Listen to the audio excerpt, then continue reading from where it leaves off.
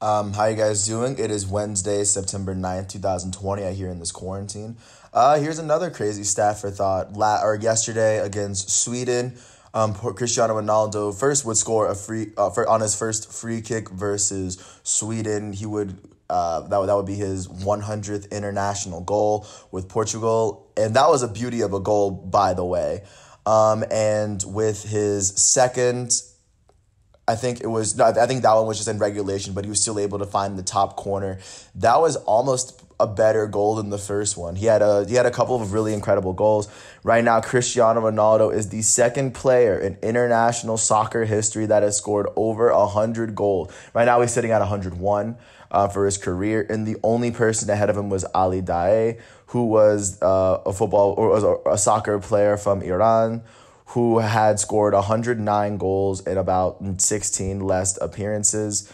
Of course, he played from 1987 to 2007, but on the Iran team, he played from 93 to 2006.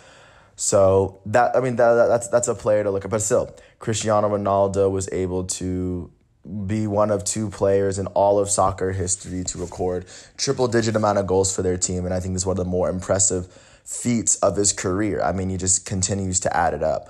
But with that said, I want to thank you once again. Not crazy long, but I just think that's an impressive fact to bring up. Cristiano Ronaldo does have 101 international goals in his career and 165 appearances.